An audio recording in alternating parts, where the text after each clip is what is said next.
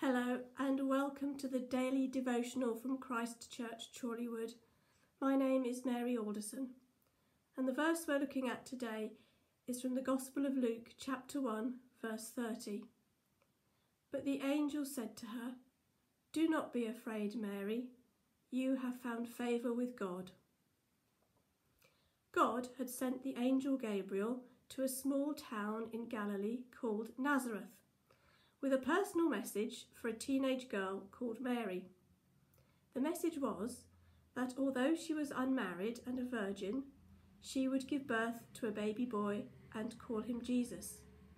He would be a saviour for us all and be the Son of the Most High. The first thing that spoke to me about this verse was that God sent his angel to Mary.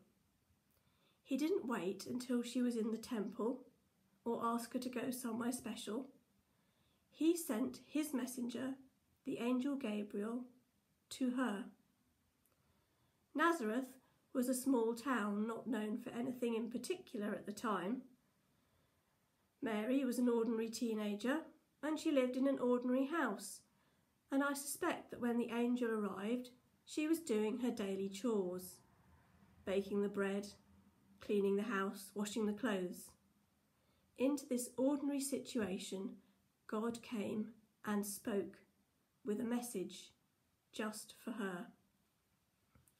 And just as God spoke to Mary that day, so he reaches out and speaks to each one of us today. Sometimes we can fall into the trap of thinking that God only speaks to us when we're in church or doing a Bible study or having a quiet time. But he can and does speak to us wherever we are and whatever we're doing. Isn't it incredible to think that God, who created the universe, loves each one of us so much that he's prepared to reach out to us where we are? Now, not many of us will get a visit from an angel this Advent, but God has a personal message for each one of us. So let's be open to listening to his voice. When the angel Gabriel arrived, he greeted Mary with the words, "Greetings, you who are highly favoured, the Lord is with you." This greeting made Mary very anxious.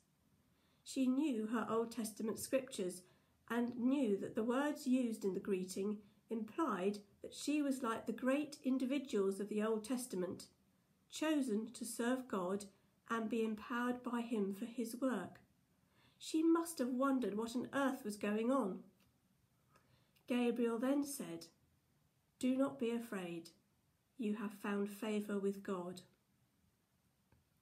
What Mary was about to hear was going to change her life forever. Her plans to marry Joseph, settle down and have a family would be in jeopardy. A difficult road lay ahead. She would find herself an unmarried mother, an outcast.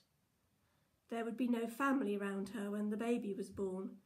She would be in the stables of an inn in Bethlehem. And when the baby was still very young, she would have to flee to Egypt as a refugee.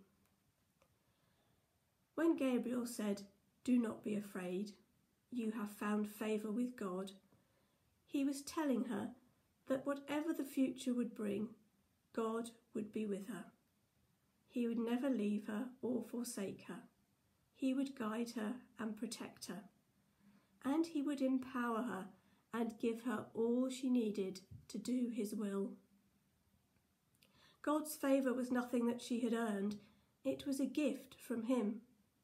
He had chosen her for this role to be the mother of the Son of God, and he would be with her and equip her.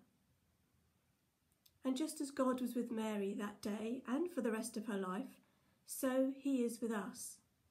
Through the gift of his Holy Spirit, we have God's empowering presence living within us, guiding us day by day. And just as Mary found favour with God, so we too can receive God's favour. His favour that brings us salvation, his gift of life, a life in all its fullness, and his favour which will empower guide and equip us for the work he has for us to do. I think this year has taught us all that we cannot know what the future brings, but our Lord and Saviour does know, and he walks with us and guides us as we go.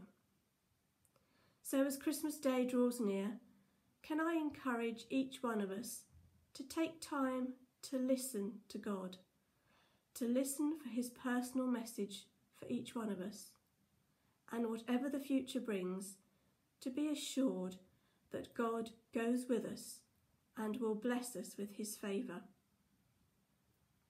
As a final prayer, I'd like to suggest that we take this verse and put our own names in it. Do not be afraid. You have found favour with God. Amen.